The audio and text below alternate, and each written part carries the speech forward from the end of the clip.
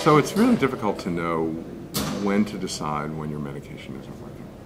One of the things that we do know for certain antidepressants is that if you don't have a 25% reduction in your symptoms, that after 4 weeks of treatment, that you're not likely to get better.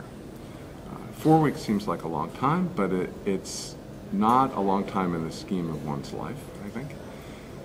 The question is, how do you know when you're 25% better or not? Well, the only way to do that is to measure it. And so there are a lot of self-report scales that patients can use. One of the easiest ones to use is called the QIDS, the QIDS, the Quick Inventory of Depressive Symptoms.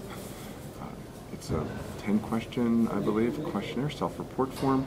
And if you score yourself regularly, you can tell whether your depression is getting better or not. And so the most important thing that people can do to make sure that their depression improves is to measure their depression and to help their treaters measure their depression, because often people will just go with how they're feeling rather than by looking at objective numbers.